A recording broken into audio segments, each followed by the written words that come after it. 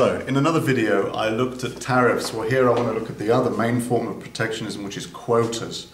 Now, tariffs were an import tax. They placed a tax raising the price of all imports. But there was no limit on the number of imports. Quotas is a more regulation-based, less market-based approach. And it actually physically limits the number of imports of a certain type of good that can come into a country in a certain given period of time, say 1 year. It's a physical limit on the quantity that can be imported. And here's how it works.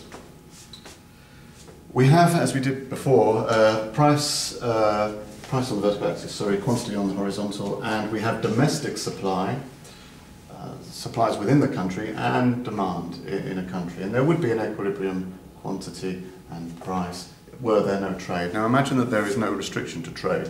We can have a world supply of the world.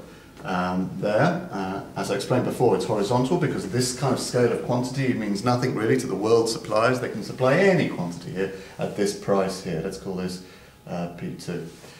And without any restriction on trade, there would be a huge increase in the quantity that would be demanded. I'm going to put some numbers on this. Let's call this 1,000. And domestic suppliers would not be interested at this low price of supplying so much. Let's say they only were willing to supply, let's say 400. That means that, rub this out for a minute, that means that imports are 600. But let's say that's too many for this domestic government. They don't want to allow 600 imports, and they want to promote domestic supply. Perhaps they would set a quota. Let's say that the quota set is, let's say, 200. They are only allowing 200 imports. Now clearly 600 imports can no longer be allowed in. This amount of excess demand cannot be sustained anymore by the sucking in of imports. And so what's going to happen is this: price is going to rise. Now price will rise until the excess demand, the distance by which demand is greater than supply, will equal the quota and can be satisfied by the quota. At that point, there's no need for price to rise anymore. I suppose it will be somewhere around here. So maybe somewhere around here. This might be 200. So this could be, I don't know, maybe this is 770 and this is 570 or something. And of course the distance, the excess demand, is 200. And so the equilibrium price comes to rest at P3 because the domestic supply plus the quota of 200 equals the demand. So the demand is satisfied by a combination of domestic supply and the permitted quota.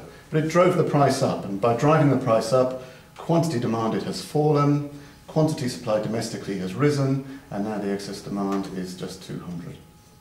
And that's how a quota works. They don't set the price, they just drive up the price to a point where the quota can satisfy the excess demand. Of course, if the quota had been set to 0, then price would have to go all the way up to here, to P1, and there would be no imports allowed. And not allowing any imports in, having a quota set to 0, is called an embargo. What might be worth considering is the elasticity of these curves and whether a quota is going to have more effect when the curves are more elastic rather than inelastic, which will be the case. And of course it's the severity of the quota that is set. But quotas and tariffs are both forms of protectionism, but don't forget that quotas raise no revenue for the government, whereas tariffs do. And tariffs are much more of a market-based approach, although saying that, the whole idea of protectionism is hardly market-based. The quotas are more a regulation, and well, as I said in a previous video, with more and more countries agreeing not to extend their quotas and tariffs by joining the WTO, perhaps this is being seen to be not very effective by many countries who are preferring trade liberalisation. Okay, thank you. Bye-bye.